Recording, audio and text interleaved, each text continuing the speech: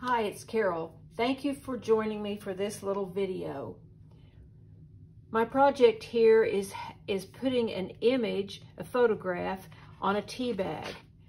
I'm going to put this tea bag artwork into my journal when it's done, but I wanted to show you how I took this image and put it here so that I could use it in my tea bag art. So here's my supplies. I have hand sanitizer, a foam brush, a bone folder, or the back of a spoon would work just fine. The product I'm using to print my image on is this Inkpress clear film 5mm. It has an emulsion on one side and then it's just plastic on the other side. And I'm going to print on the emulsion side, and that emulsion is going to get melted into the tea bag with the hand sanitizer.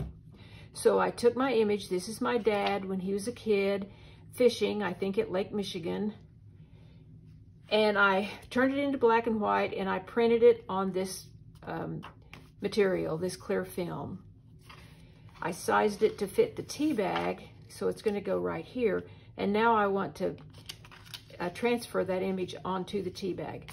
This is a piece, this white paper is a piece of printmaking paper that is absorbent.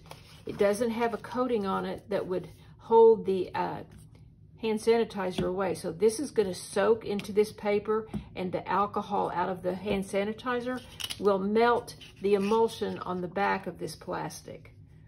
So let's get started. I'm going to make sure that this piece of paper has a nice coating of alcohol-based hand sanitizer on both sides. I want it to be soaked but not sloppy, because if it's too sloppy, the image will blur.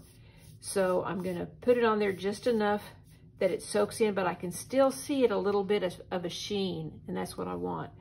Then I take my tea bag, a clean tea bag, and I'm going to set it on the paper and put another bit of hand sanitizer on the tea bag itself to make sure we've got plenty there to melt that image.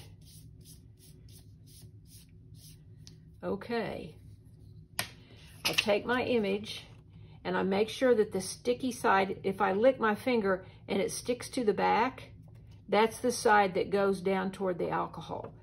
So I position it right where I want it to go. You only get one chance. You cannot move it around once you set it down.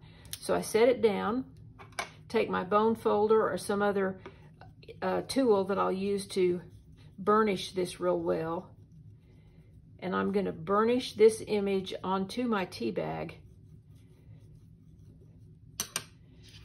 And you can see when I pull this back, if all of the ink is away from my plastic and on the tea bag, then I've done a good job. So there you go, that's it. Now my image is transferred to the tea bag, and I can mount my tea bag as I typically do to make my art. So that's all there is to this. If you have any questions, please email me and let me know.